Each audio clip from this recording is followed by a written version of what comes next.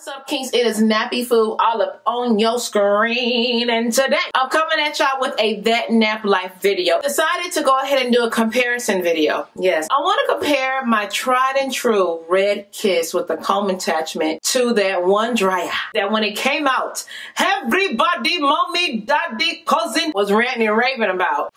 Haven't even taken it out the package, because that's how new it is, okay? I want to compare the time. How long would the Revlon versus the Red take to dry my 4C hair? And how much hair fat will be required to accomplish it? Well, let's see. NappyFu checking in. There you go.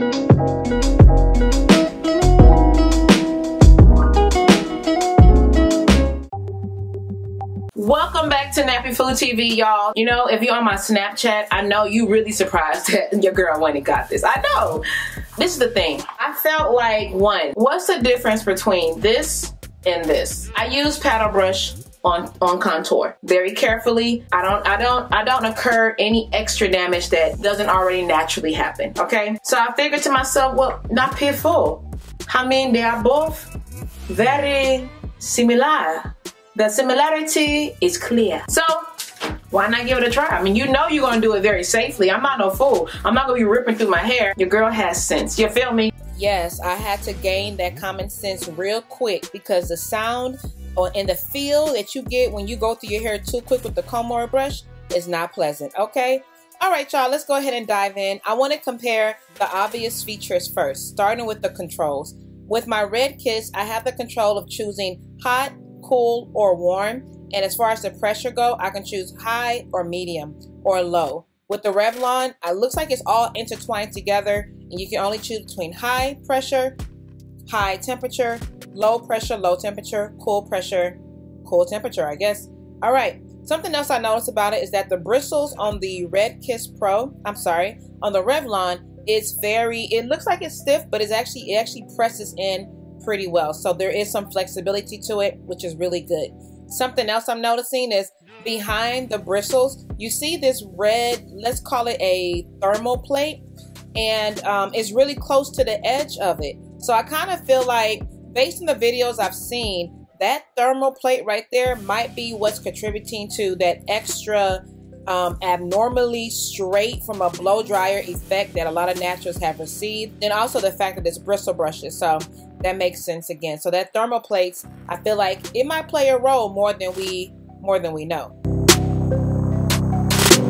All right, so there's definitely more details I can give you about each dryer, but let's not make this too long. Let's get into the comparison. Now, I'm going to start off with already prepped hair. This is my wash day, so my hair is already moisturized. I'm just going to lock it all in. And for more details on the steps that I take to blow dry my hair, just check out my previous blow dry videos. And don't worry, I will have an updated one coming soon. I'm going to start off with my tried and true, the Red by Kiss Pro, $20 to $25. Timer is up. Let's get this started. Oh yeah, this dryer does come with 4 different attachments, but I found myself mainly using 2 of them, the comb attachment and the concentrator. All right, as you can see, I kind of have a good handle on this dryer, on how I use it. A lot of times when I first started, a lot of the times that attachment would consistently fall off. But now I have a kind of good control on how to hold it. And I'm just going through it because, you know, I know this dryer knows me, we cool, you know what I'm saying? And what I normally would do is start off with a medium heat to high pressure. That's what I normally would start, because again, remember, this dryer gives me the control between pressure and heat, or pressure and temperature. So I started with medium temperature, high pressure, and then when I'm done with each section, I will go over with high pressure again, but cool temperature. So that's what I tend to do with all of my sections whenever I'm using this blow dryer. That's just the best way for me to do my thing with this dryer. My tried and true. I'm just saying, the candle is pretty up there. It's lit pretty bright. So Revlon, I mean, I'm just saying, we're going to see what you got, what you going to do. But yeah. You know what I've come to learn, especially now that I've educated myself a lot more about blow drying? If you have issues with stretching your hair, if you have low porosity, this could be of benefit for you. Green Beauty Channel just recently released an entire hair science-based series about blow drying our natural hair. So make sure you check it out, y'all. There will be some points that she will make that you'll be like, what? I just never thought of it like that. I didn't know that. Oh my gosh, I am astonished. Like, you'll find yourself saying that. A lot of the points she made is stuff that I've actually studied. So I'm just like, dang, okay, so yeah, it's really true.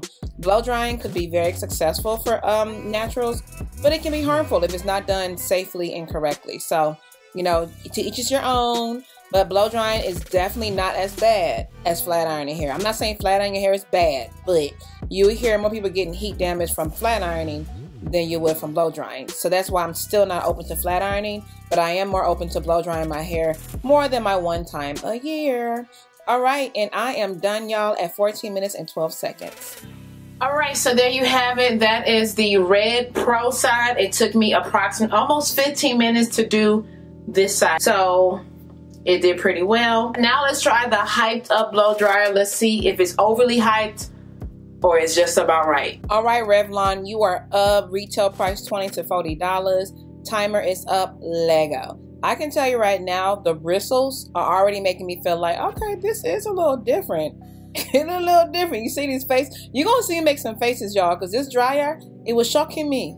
It was shocking me from the very beginning, because I'm only at 44 seconds and I'm already like, I'm sorry? Wait. I'm sorry? Eh? Which one?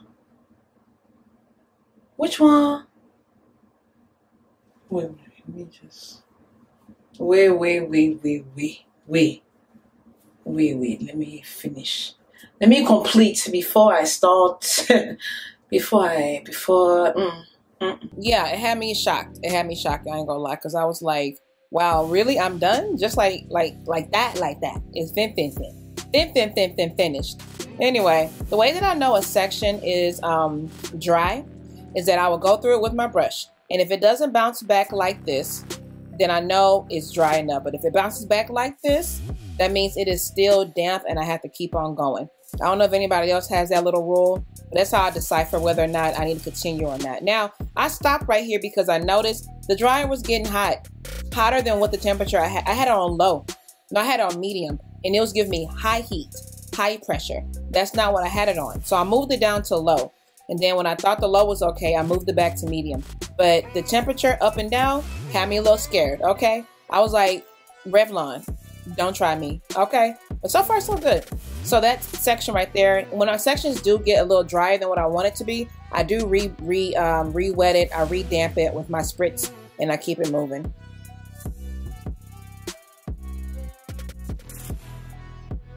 So I have to say, this dryer had me in shock the whole time, because I'm just like, wow, I'm going through this section quicker than what I thought. Quicker than what I thought, though. It feels like I'm going through the sections really quick, you know? But overall, yeah, it gave me some, I ain't gonna lie, it had me shocked. I keep on saying the word shocked because I don't know what else to say, you know what I'm saying? But anyway, and we're done, y'all, at 12 minutes and 13 seconds. All right, everything is said and done. Time to get to the overall results, the good, the bad, and the ugly. All right, now let's talk about which one was faster. Well, the Red Kiss did it in 14 minutes and 12 seconds. The Red Kiss Pro comes in at 12 minutes and 13 seconds, so it is the winner by like 2 to 3 minutes. That might not be much, but for some people, that might go a long way. Which one gave me the most amount of stretch? Well, gonna have to give that to the Revlon One Step. That looks damn near flat iron. I mean, I know it's not flat iron, but it looks like it. That's how much stretch, straightness it gave me. The Red Kiss Pro just gives you that typical blown out natural hair look. But you see my ends are still a little kinked up, a little shrunken, which I'm personally okay with. But the Revlon has me like, wait, so my ends should probably look like this instead, like a little bit more straighter? I'm just saying. But overall, I'm okay with it. The Red Kiss gives me what I'm used to. The Revlon gave me what I'm not used to, which I'm definitely not hating it. But I do have to say, my Red Kiss Pro has a little bit more volume to it than the Revlon side. I don't know if you can see that through the camera. I also want to say that my Red Kiss side, it already started to shrink up, you know, because I recorded this video and it took me hours or so. My hair was left like this for at least an hour. It wasn't like put in a style or anything like that. probably even longer than an hour. And my Revlon side stayed straight. It held that stretch to it. But the Red Kiss side, it did start to shrink. You can see it in my ends. It started to shrink up.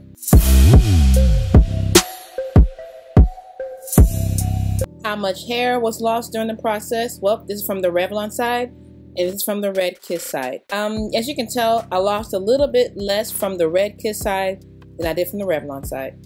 Let's talk about this temperature control, y'all. My Red Kiss Pro wins it, hands down.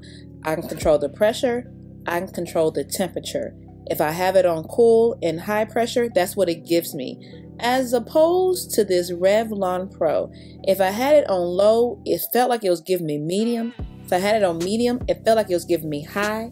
I cannot control the amount of temperature. I cannot control the pressure of the pressure. I don't like it. I don't like it. That makes me nervous, especially when I have it on medium. I clearly have the dial to medium, but yet you feeling hot and high. I don't understand it. Nope. I don't understand it. Neither do I like it. At times I had to turn it off because I just felt like, what is there a fuse being busted? Like, what's going on? Why does this heat so hot on contour? She's not used to it. So for that reason, I definitely give the temperature control, pressure control, all of that, all the way over to Red Kiss Pro. It takes it by a landslide. So will I be you? Will I ditch my red and go to the red all day? If anything, it's because I can control the speed and the temperature at which this dries my hair. Is this overly hyped? I'm gonna say a little bit yes, but I can understand why, because of how straight, okay, straight stretched it got my hair. Like, I understand why people went crazy about it. Like, what? This how straight you can do? Oh my gosh. I get it. I do. I have not seen a dryer that gets your hair as straight stretched as this one did. I've never seen one that did that. So if that's something that you're looking for, this can do it, okay? And now we have come to today's Snapchat question. Have you tried this dryer? I want to know, what are your pros? What are your cons? If you have not tried it and you refuse to try it, let us know in the comment box below. Trust me, your answer will definitely help another kink out, okay? Thank you in advance.